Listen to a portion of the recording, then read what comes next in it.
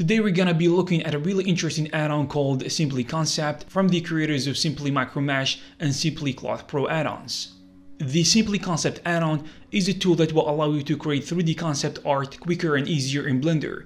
Using basic shapes, you can block out your model quickly and easily. What the tool does is voxelizing your geometry and merging the whole thing together in real time. It offers basic shapes and boolean operations, combining them together, and the result is a stunning and simple concept model workflow.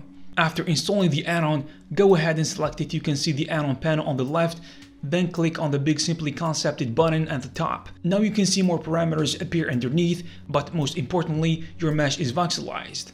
Of course, you can use any model to do this, and you can edit your shapes in real time without having to apply the add-on every time. But the first shape is gonna be the base of your whole concept, whether it be a mesh or a model. From the moment you press Simply Concepted button till you press Finish Concept button, you cannot add any shapes using Blender. I mean Blender shapes. Well, you can, but the add-on will not take it into consideration. What you have is a row of primitive shapes that are provided by the add-on, which you can use to create your concepts. You have a cube, a sphere, an icosphere, a cylinder, a cone, and a torus. You can go ahead and add another mesh to the scene from the list. Now if you move around, you can see that the two shapes will bleed into each other and they look like they have been merged together. And that's what the add-on does. It saves you the headache of keeping track of the topology and gives you the freedom to smooth everything together the best way you can. Now that we understand what the add-on is all about, let's look at some of the settings it provides. Voxel size. Voxel size controls the size of your voxel, and it is better to keep the value above 0.03. Anything less than that and you will see some dips in performance because your voxels are gonna be way too small. There's also smoothing. This value controls the repeat parameter of the smoothing modifier.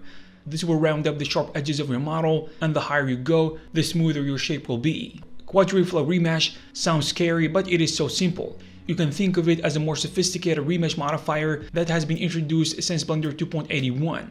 You can find it by default in Blender on the Data Properties panel. Under the Remesh tab, just select Quad instead of Voxel, which is selected by default. Next is the shading section. You can control your normal orientation, you have smooth and flat shading, and you have a checkbox for auto smooth. Underneath you have a button labeled wireframe. Clicking it will overlay the model with the wireframe topology. You have an opacity slider next to it to control the line's intensity or visibility. The next section is object. You have two buttons, join and separate. The join button will merge the two objects together, and the separate button will separate the object from the selected add-on calculation, turning it into a normal object. Next one is pivot. Set the selected object to either center, which is the center of the object, or 3D cursor. And there's of course whatever your 3D cursor is positioned at. One other thing, if you add another object from the list, say like a cube, as long as you are selecting an object other than the root object, you get another selection called mirror. And as the name suggests, a mirror modifier gives you an option to mirror selected objects on the X, Y, or Z axis. Lastly, you have the boolean selection. You can see the big warning sign on this section because it's very laggy and it will hinder your performance. The developer put up a warning that reads, "Experimental warning, bad for performance."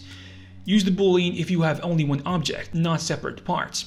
This is literally just a boolean modifier with few parameters.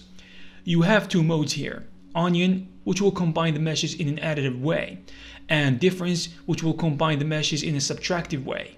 My advice is, if you have to use the boolean operation but you don't want your performance to suffer, all you have to do is to apply the boolean operation and then disable the real-time viewport display.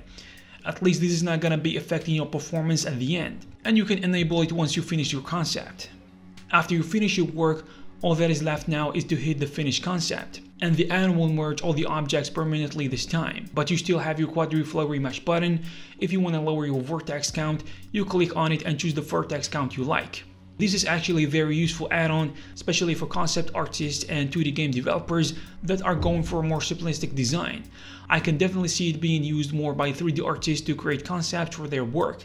This add-on reminds us of the rough sketch before the final drawing, which gives much more freedom to play around with shapes and geometries in a non-destructive manner. If you want to try this add-on, you can find the link in the description. Also, if you want all the 3 add-ons, there is a bundle pack that contains 3 add-ons, Simply Cloth, Simply Mesh, and Simply Concept. I hope you found this video useful and informative. If you have something to add, you can leave it in the comment section below. Also, you can check some of our previous videos. Thank you very much, and I'll see you in the next one.